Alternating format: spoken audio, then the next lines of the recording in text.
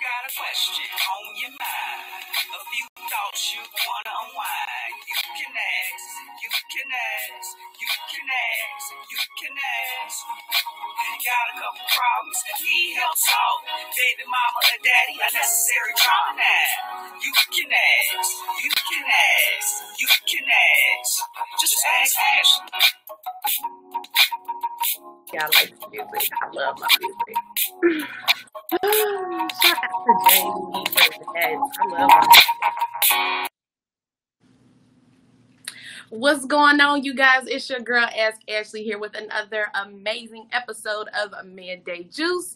Again, super excited to be with you guys. I got you guys here on Facebook. I got you guys here on Instagram. Thank you for taking the time to kick it with me today. As always, starting the show off, giving a shout out to Send Digital and Nathan Ivy. Thank you guys so much for being sponsors of the show and just helping me and partnering with me, bringing Midday Juice back. I really appreciate it. As you guys are coming in, go ahead and drop your names. Let me know that you're here. Hey, and Andrea, I hope I'm saying your name right, but I'm going to say Mrs. White until I know for a fact that I'm saying your name right. So, hey, thank you guys so much for taking the time to tune in with me today. All right, really quick before we start the show, you guys know we're here every Tuesday and Thursday at 1 p.m. So if you are not subscribed to the Send Digital channel, go ahead and subscribe now. Also subscribe to Ask Ashlee. Follow me. Hey, Linda Jones, what's going on? It's good to hear from you. And then if you have a question that you want to submit, go ahead and submit that to oneaskashley@gmail.com. And I had a couple people that asked me yesterday, Send Digital, my partnership with Send Digital, bringing Midday Juice back, does have sponsorship and ad package opportunities as well. So if you guys are interested in that, you can go ahead and email again, oneaskashley@gmail.com. All right, so let's get into today's topic. How many of us wished that we had like warning labels or warning signs on the people that we were interested in? Like if you came across this person, it just said, this person lies, cheats, steals, beats you, talks about your kids, doesn't take care of their kids, like all of these things so that it would make it easier for you when it comes time to dating. Person that emailed today absolutely ran into that issue. And I want to make sure, as always, I want to see what you guys think as soon as we get into the email itself. But I always want to know what you guys think before I give my advice, because I'm just curious to know if I'm right or if we're on the same wavelength. Not even if I'm right, because everybody's opinion is going to be different. But if we're on the same wavelength, if y'all feeling me and I'm feeling what you're saying and vice versa. So here's the email. Dear Ashlee, I struggle with dating. Don't we all, baby? Don't we all? I struggle with dating. It's a lot. It's hard to tell when it's okay to give and when it's okay to take. When should I allow myself to open up versus when I should keep a wall up to make a guy see my worth, or a woman in a man's case. I've been single for a little over a year now, and I struggle with dating so much that it sometimes makes me just want to call my ex and go back to what I'm used to. No, I know you're going to say that that's never an option. Absolutely. But I wish men came with warning labels and side effects that tell you like, no, sis, this is not it. This is going to waste your time. Do you have any key signs that are like automatic warnings? I know everyone is different, but a guide would be fucking great because I'm tired. And we signed that anonymous. Okay. So first off, I always get really tickled by the fact that I have people that inbox me like relationship kind of questions, because I don't know where you guys got it from that my love life is so great, but it's a doozy. So I'm really not sure where that stuff comes from, but I appreciate it nonetheless, and I'm gonna rock with you. So I feel like the first step that is very vital and very important in any relationship or any type of situation where it comes to dating or partnering yourself or connecting yourself to another human being is to have yourself together first. Like if you have yourself together first, all of these concerns that you have, you will rarely run into, because you will see things as clear as day because you focused on yourself so much that you know yourself well enough to know, no, I don't like that. Like you'll feel it in your body. The energy will just get different. It will just change, and you will start to feel it like, oh God, I don't know. I don't like this. No, like it'll just go against every fiber in your body. So my first suggestion to entering this dating world is have yourself completely together. Focus on yourself. Make sure that you are ready to even step out there. Really quick little plug. I'm also going to recommend that you get my homeboy Vernon's book. It is The Looking Glass. It is really a good book, not just for men, but for women and men. It's a good book for men when it comes to understanding how you are as a man when it comes to the dating world and why things go the way that they go for you, right? But it's also really good for women to understand how to go about dating men that seem like they're a little lost. Women that feel like, I have worked on myself enough and I still feel like it's BS out here. So I'm also going to plug that really quick and tell you to go ahead and cop that book. Okay. But I will give you guys 5 tips when it comes to warning labels, I'll say, in the dating realm, right? First off is knowing yourself. When you know yourself, because keep in mind, my warning signs versus your warning signs, they're going to look a little different because we're 2 totally different people who have had different experiences, have come from different backgrounds, who have different forms of education, different forms of beliefs and thought processes, right? So again, make sure that you have yourself kind of together and you know yourself well enough to know these are not things that I want to deal with. Okay, but I'm going to go ahead and give you these tips. Tip number 1. If he is too busy to call, communicate, make time to see you, and I'm not saying every second on the hour, I'm not saying that, but if he is too busy to make time for you, that is not it. He's not even as interested as you want him to be for you to be sitting back, going crazy and questioning yourself right now, right? I have plenty of friends who are entrepreneurs, so I don't want to hear how entrepreneur life is hard and it's too much time consuming and I just don't have time, because the reality is, if you want to make time for that, you will make time for that, whether you're an entrepreneur or not, right? Even an entrepreneur can say, this is my schedule. I'm free on this day. I would really like to take you out on this day, or I would really like to, link up and hang out, or whatever the case may be on this day. If this day doesn't work good for you, let me know and I'll try to figure something out. Like, that's the mindset of a person that is very interested in dating you and probably is not going to waste your time because they don't want their time wasted either. Tip number 2, a person who is super critical of other people is an issue. You have to look at the way that they interact with other people. If they're sitting back always talking about somebody else, if they're sitting back always, judging someone else, keep in mind they're probably going to do that to you as well when you are not looking. So someone who is super critical of everybody else and what they got going on and how they don't do this and how wrong they are for this and how wrong they shouldn't be wearing that and that don't go with this and they shouldn't be, that's out. Pay attention to how they perceive other people. Number 3, this is something that always comes up in conversations with my friends and I, especially when it comes to dating, right? And I'm going to just say this. If things don't add up, they don't add up.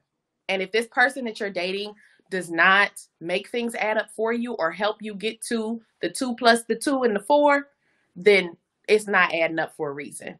Be clear about that. Vocalize yourself when it comes to that. And if it's something that you really want to get the answers for, or if it's something that you really want to dig deeper into, if they're open to having the conversation to help you to understanding them, great. If not, cut it off because they're not interested and they don't care that it doesn't add up to you. And they know that it doesn't add up to you and they don't care that it doesn't add up to you. So pay attention to that. And it's funny again, because people always say, oh, are there tips that you can give when it comes to this, when it comes to that? Especially in the dating world, it's like, baby, I can give you to pay attention, because there are a lot of us who see the red flags and a lot of us who see the warning signs, and no, they're not paying attention. Like they dismiss those signs completely altogether, right? Number 4, this kind of ties back into number 2. Figure out, once you see the person, like, see how they interact with other people or whatever the case may be, see how they treat other people. See how they treat or they talk about their exes. See how they talk about their friends and see how they interact with other people. See if they're disrespectful to a lot of other people. See if they treat other people like crap. See how they care or don't care about other people. These are going to be key signs to the character of who they are and how they will treat you if something ever pops off not okay between the 2 of you. Like, these are key signs. I was watching something I know I love my shows. I was watching something and it said, and it made a lot of sense, okay? Sometimes, on TV, you can't pay attention to what they say. But I was watching something and it made a lot of sense, and it said that previous behavior is a sign of future behavior. And it's not always in that case, but most of the time, if you notice how someone is acting and treating someone else, pay attention, because that means when things get ugly, they are going to act and treat you the same way. So these are another sign that this ain't it. That's not the person you need to be dealing with. And my last sign is their lack of support. And I'm going to say lack of support for you and what that support looks like for you. My support looks different. Your support needs are going to look different. The person that you're dealing with, their support needs are going to look different. So you have to pay attention to that. The all in all is that you cannot have a guide. There's not like a guide that can be given to you when it comes to dating, because you have to date for you. You have to move and groove with the person that vibes with you, which is why I started off and I said you have to get to a point where you know yourself so well that when ugly things come up, you can go to this person and say, these things make me feel uncomfortable. I don't feel safe here, or I don't like when you do this. I don't like when you do that. And if it's somebody that's really interested in you, then they're going to go ahead and, readjust. It's that give and take. Like, the only time you need to give is when you are giving the information or giving of yourself once you know that it's solidified. Like, once they've gotten through your ugly, or not your ugly, but once they've gotten through the test that you kind of had to put them into, that is the only time that you really need to start giving of yourself. If you give of yourself a little too early, you're going to start feeling like you need to receive, you need your, what do they call it? Your ROI. Once you start investing a lot of yourself, then you are going to want to find the return on that investment. And once you get the return on that investment, it's either going to be the return that you want or the return that you don't want. It's that simple. It's that simple. So, 5 tips. I'm going to recap this really quick, and then I'm going to go ahead and hop up out of here, because y'all know I don't like to keep y'all too much of y'all time. But number 1, if they're too busy, they're not interested, because they're not even going to make the time. Now, it's a difference between a person who is really busy but also makes the time. Like, a busy person understands that those couple of minutes driving home in the car matter. A busy person understands that when I get home, those first 5 couple of minutes that I have to sit and do whatever, like, these things matter, and these are opportunities to go ahead and call and text or see how your day is going, or whatever the case may be. So don't ever let somebody tell you that they're too busy. If they're too busy, that just means that they're not in a position to want to date right now. And that's okay too. You should be able to accept that too. Number 2, pay attention to how super critical they are of other people. Judging other people, how they dress, how they look, how they eat, what they doing with their time. Like, these are signs of someone who is going to be super critical of you, but also not comfortable enough in themselves that they feel like they have to put all of that other energy out on somebody else. Number 3, when things don't add up, they don't add up, and you have to pay attention when they don't add up. You cannot ignore when they don't add up. You have to speak up when they don't add up. Pay attention to that. Number 4, pay attention to how they treat other people, because when things get ugly between the two of you, that is how they're going to treat you. And you cannot be surprised, because guess what? They've already showed you who they are. And number 5 is their lack of support. If they cannot support you in the way that you need to be supported, that is probably not the person that you need to be dating. And you don't need to waste your time. And it's okay if it doesn't work out in that manner. Like, you have to be okay with walking away and saying, you know what? This is not for me. You have to be okay with that. If you're not okay with that, you get yourself caught up, and then it'll just be a whole mess. That's my take on that.